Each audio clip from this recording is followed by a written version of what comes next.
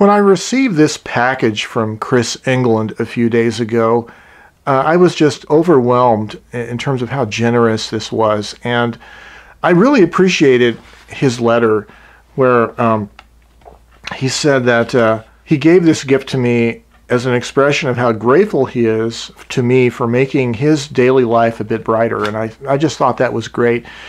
You know, you don't really have an opportunity to impact someone's life that much. And I think one of the real measures of success in life and even in YouTube here is not really as much about subscriptions and the metrics of measuring success in that way, but it's more about how you're able to influence people.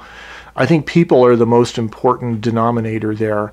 I've always tried to maintain this focus of helping people to be more creative, helping them to work with their tools and understand the tools and to be able to use them for creative means. And in the case of typewriters, there are other YouTube channels that are certainly more suited to understanding the technical ins and outs of servicing typewriters. For instance, Typewriter Justice and Phoenix Typewriter, both of those channels are great for the technical knowledge of typewriters. I'm not a professional typewriter servicer like those other two gentlemen are, so my focus really more is about a typewriter lifestyle and the lifestyle of creativity and how these tools enable us to be more creative. And so I really am overwhelmed by Chris's gift of this Triumph Norm 6 typewriter, which you might have seen in episode 159 in this series just yesterday. So today's video picks off in the middle of yesterday's video where I show in detail how I serviced this typewriter. When I received it and unboxed it, it was clearly evident that the typewriter had been packaged properly. Of course, Chris did a great job, but the typewriter was old and it was very much dirty with hardened greases and lubricants. And I spent probably over 6 hours, maybe 7 or 8 hours actually, servicing it yesterday. And I've typed with it fairly extensively yesterday evening. There are, now that the typewriter is sort of sat and some of the lubricants have evaporated and it's dried out a little bit, there are a few type bars that are hanging up a little bit still. So I'm going to have to this morning flush out the segment with a little bit more lacquer thinner. And other than that, though, we'll cut to the footage I shot yesterday of servicing the Triumph Norm 6 typewriter. I hope you enjoy it. So the carriage moves rather roughly. So my initial temptation is to use some PB Blaster. So I need to get my little plastic straw into this. This carriage feels really rough and almost as if there's something else going on with it. I want to hit the rotation of the spring motor, and I want to hit the escapement mechanism down below. I'm just going to drench it. That certainly feels a lot smoother now. It actually spaces now. So I'm going to put some PB Blaster into the slots of the segment, and each one of these is going to need to be freed up. So it'll be a long process of working with these type bars, letting the degreaser soak in. Okay, so I'm going to try removing the top panel, which appears to me to be made of bakelite.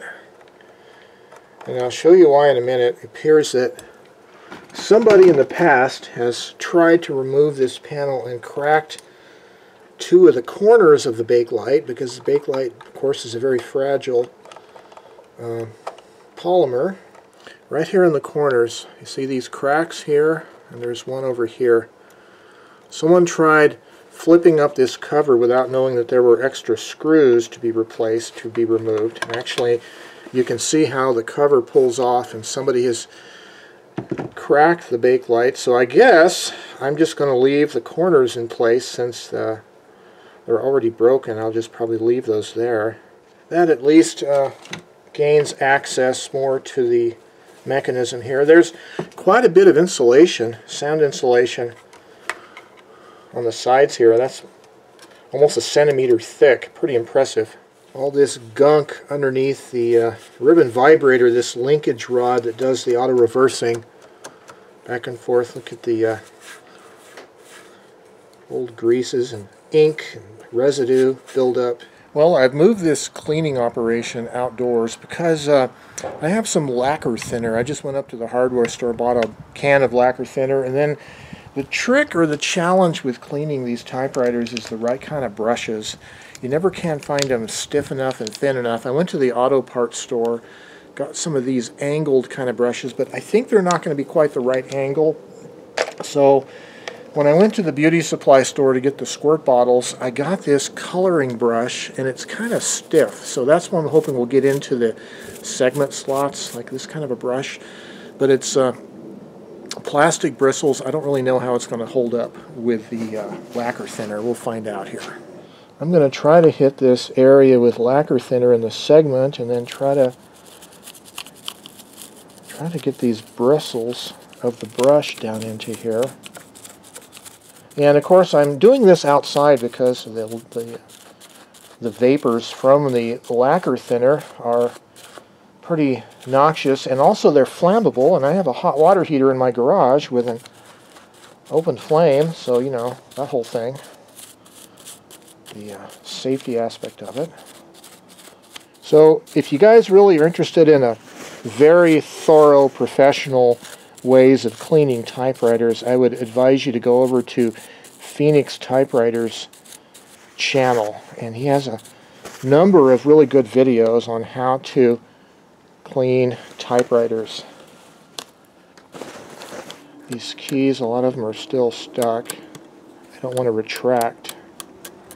Well, using the plastic coloring brush and this brass automotive brush with lacquer thinner, I was able to get the ASDF row, so they pretty much, except for a couple like I think the K wants to not bounce back, but so it looks like I just need to do more thorough cleaning between all of the slots in here and try to clean it up better. But also underneath there's some linkages as well, and those I have to get to as well. Well, okay, I did a lot of cleaning on it with lacquer thinner and isopropyl alcohol outside, and so now we're back inside. It's warm now in here. It was cold outside. Did a lot more cleaning, and looking at this ribbon vibrator, I'm still not convinced it's working absolutely properly, but what I had to do is the universal bar, if I could flip this over. The universal bar is this piece right here, and it's activated by the keys, and it rotates this shaft right here, which you might be able to see is trying to turn a little bit. But as the universal bar moves, it rotates this shaft, which down in there pushes up a linkage that raises the vibrator. And there's pivot points on this shaft here, like right here, and down in here, and also pivot points for the actual universal bar linkage that were all gummed up, and I had to hit those really good with some lacquer thinner and alcohol and everything. I haven't put any oil in it yet. I'm going to probably do that now in a minute. But I do want to try putting in a ribbon and seeing basically how it looks when it types. So my vibrator looks like it's going up and down now. I also had a problem with the let's see, this ribbon spool turns, but this one wasn't turning. Both of these cogs needed to be degreased underneath so they freewheel better. But this one, this little arm right in here that does the movement, it needed to be bent in a little bit so it would engage the teeth like that. So, you know, fundamentally it looks like everything is kind of now working basically enough for me to put a ribbon on it and check it out. I have a slightly used red-black ribbon on plastic universal spools, but they don't fit on the shafts of the typewriter here, so I'm going to use the original metal spools. So the way these ribbon spools work is there is a central clamp that hinges up like that. The ribbon goes underneath it into the slot down in there, and then you lower the clamp down. It has two teeth on it. You lower it down, it cinches the ribbon, and then there's this little rotating arm that you rotate from below, and you rotate it into position, and it locks that clamp into place right there. So once you have the clamping thing set in there, then it's just a matter of winding up the ribbon. The hole and the pin has to be lined up on each one so that they go down so that the shaft is flush with the top of the spool. It has to go behind the two middle guides, close to the platen, and then into the loop guide. Okay, the paper is a little bit dampened with probably residual solvents and stuff. Set our margin on the left. Okay, let's see what we get. Put it on the black setting. Oh. Well, it's not really too bad, actually. Looks like the letter E doesn't imprint properly. Okay, I want to show you both of these lowercase e's. This one on the right is the one that it normally prints where the bottom of it's missing and it's a little bit lower. This one is normally aligned and the full letter is formed. And what happened there, what I found the cause to be, is the type slug, the solder on the type slug is cracked, and so you can actually slightly move it up into position where it should be there. So I'm going to have to either break out my high wattage soldering iron or a little torch and try to resolder that.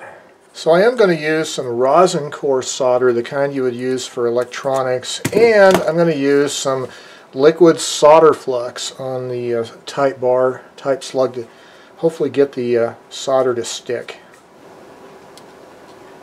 It's probably going to have to be cleaned off with a little bit of alcohol or something afterwards. Alright, let's see what happens here.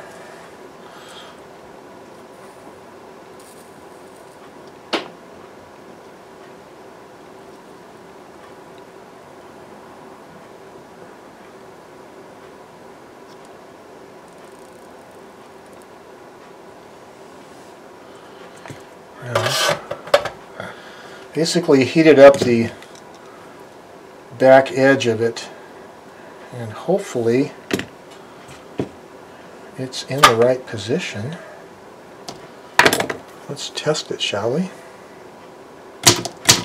Hey, that looks nice. Looky there. Looks like I fixed it. And to answer my earlier question, this key right here is the only dead key on the keyboard. It does like an accent mark.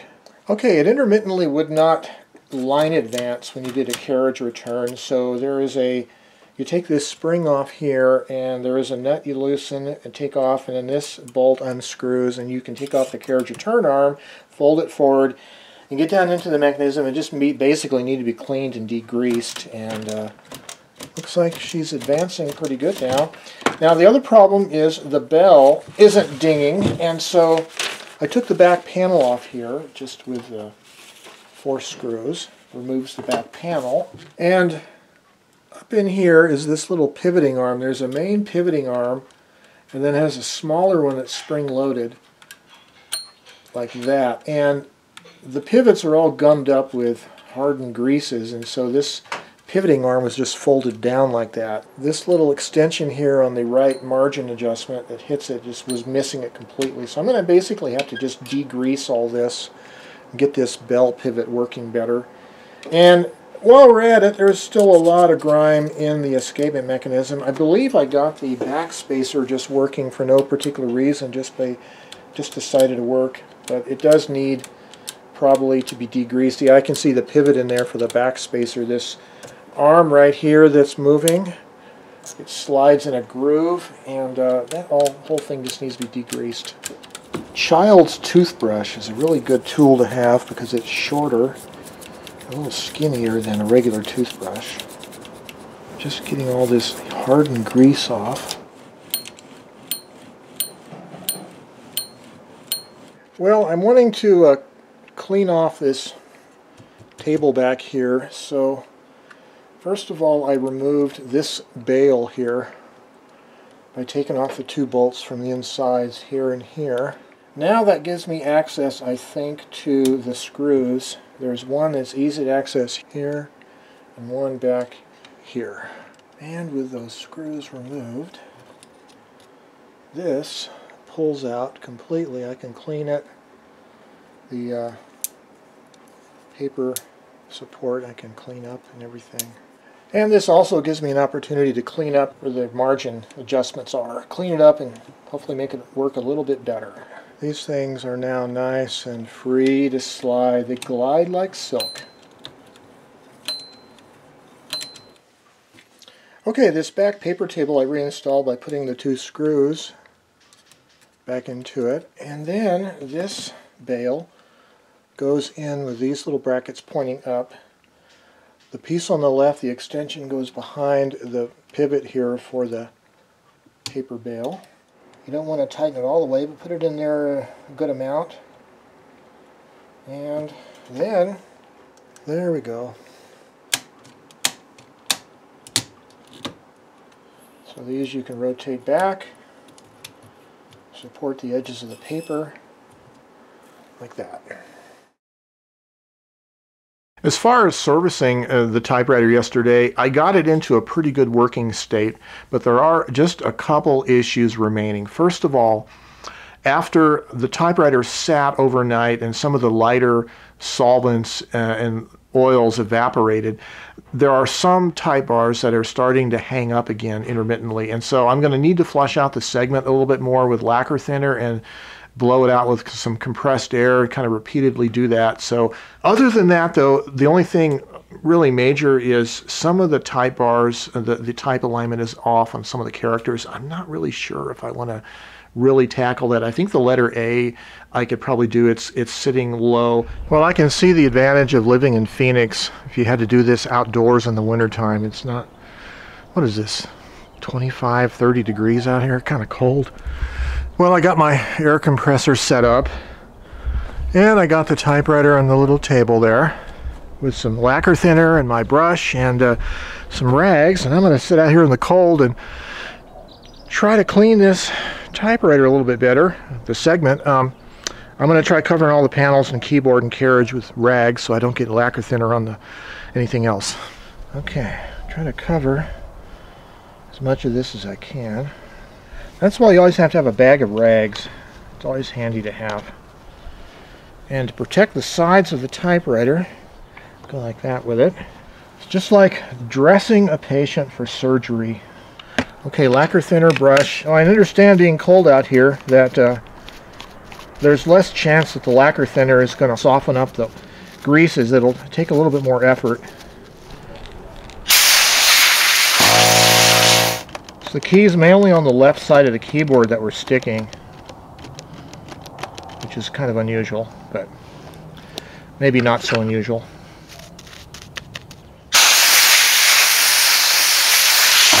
This number 3 key, still a little stubborn, the 5. The V key was sticking pretty badly, but it looks like it's good, so I think all I got right now is the number 3. Let's try the right side of the keyboard. Well, I think the right side is good. It's just this number 3 now, so sort of work it into the joint, especially good.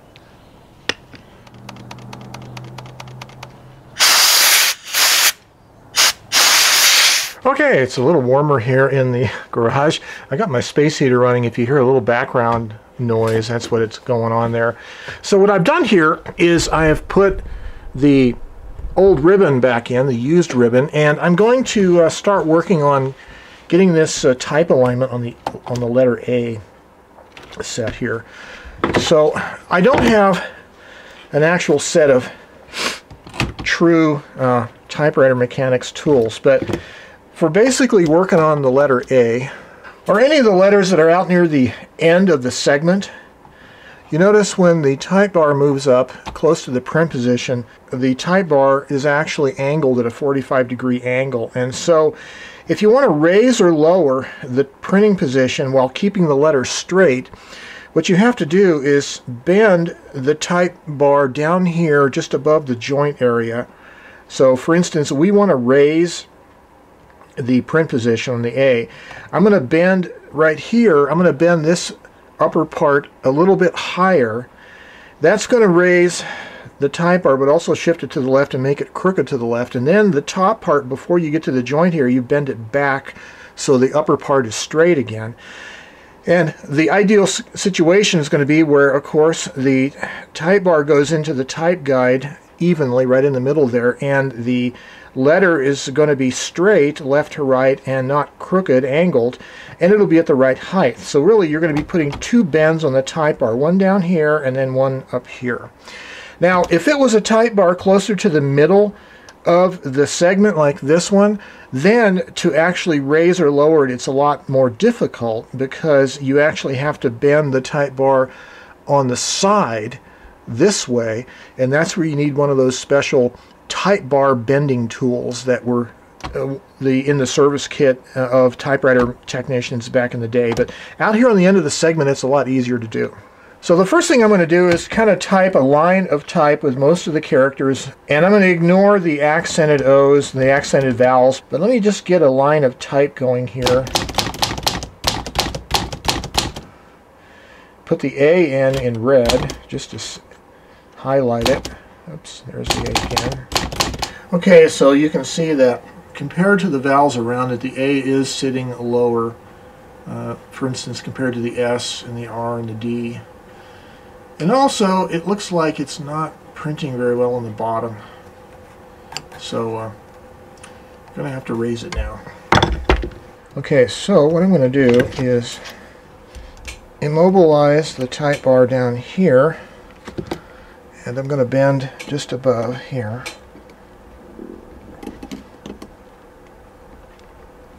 Then, up here, I'm going to bend the top of it back. And it's kind of trial and error. Not too bad.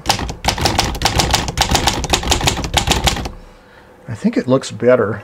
And not only do you want to look at the alignment of the type relative to the other characters, but you want to see how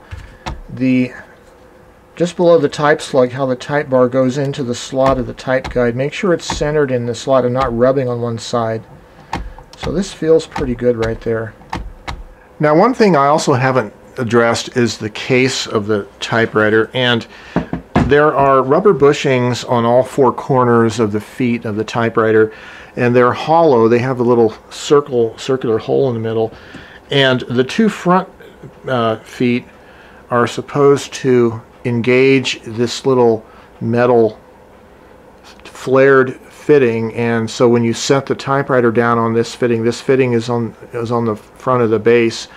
It's supposed to fit in here and lock the typewriter, the front of the typewriter, into it so it's secure in the case. Well, it only has one of these fittings. The other corner just has the screw without the fitting, and of course this rubber fitting is also dried and cracked, and so it's not really functional.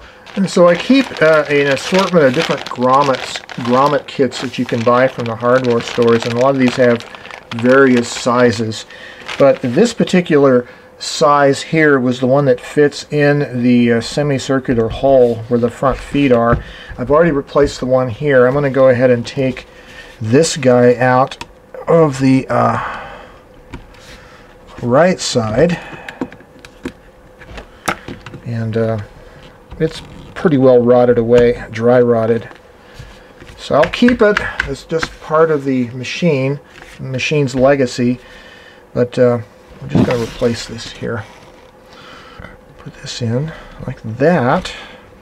This is the bottom foot on the underneath side of the case. It has a couple metal staples that go into the wood case, and then the countersunk screw, and this metal collar, this threaded collar with the raised flared out tip, I should say. I'm going to take this up to the hardware store and just look around and see if I can't find something similar to it that I can use. If not, I'll just find a wing nut and do that. So Okay, to try to replace the old bushings that were in this typewriter base, went up to the hardware store and I got some of these rubber well nuts, they call them, and they have a threaded fitting for 1024 thread, but the size of this diameter of this extension looks like it'll fit in the holes of my grommets, and they're about the same height as the old fitting that was in the typewriter. And I bought some 1024 countersunk style bolts that should be about the same length as the old bolts, so may just have to enlarge the hole slightly in the typewriter base, but maybe not even that, so we'll see how that works. Okay, so when I took off this side, there's a piece of felt in there, and then underneath it is a washer. The washer that came with it, of course, a metric washer, is a little too small in diameter, so I got me a different washer that fits the 1024. So this is the 1024 screw, and it fits in the existing foot down here. And it actually tapped or threaded through the hole quite nicely. Okay, now we're going to take this threaded bushing like that, and do the same on the other side here. And that fits there, that's there. Now I got to get my washer, and it goes on there, and then the old felt pad that I took off. We'll try to get that set back in there. So we're just basically converting this thing from metric to American standard. Well, there it is. So I got those two on the front bottom, and here's the front top. These two rubber well nuts, and hopefully these will fit in those grommets. If you tighten up these well nuts too much, they'll expand out and then they'll be too fat to go in the hole. So I loosened them up about a turn each, and now the grommets fit in there nice and snug. Takes just a little bit of force to pull them out, and that's kind of what you want, so it keeps the typewriter nice and secure in the case. It doesn't bang around and scratch up the top. So I think that's going to work pretty nicely. Well, okay, a new ribbon. This is a nylon ribbon. Put it on black.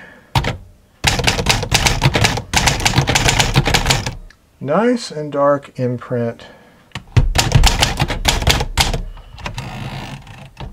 Yes, I like. As far as the outer case goes, it's it's in old condition, and some of the corners of the leather are dinged up here, but it's serviceable. But the big thing, I guess, is the handle was missing. The fixtures are present. They're a little corroded, but there's kind of an interesting patina on them.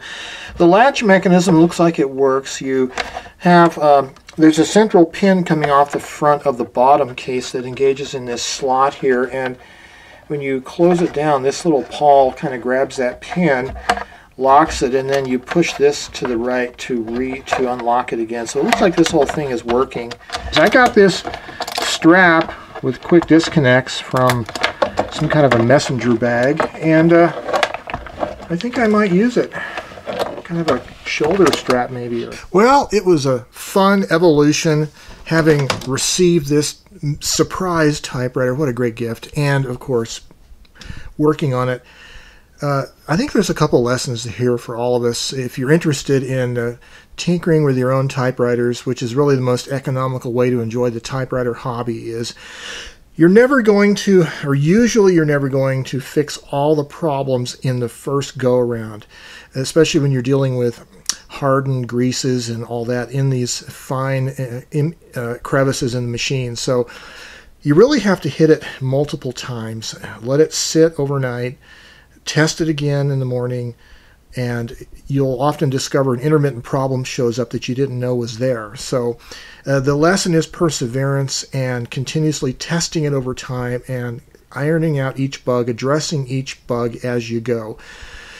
As far as basic tools for servicing typewriters, a basic good set of hand tools like fine screwdrivers are nice, but I do notice that a lot of the screw heads, the slotted screw heads in these older machines, used different size screwdriver tips. They were thinner and wider, And I'm thinking that probably a set of gunsmithing screwdrivers might be more preferable to whatever the standard hardware store screwdrivers that you find, at least in my experience.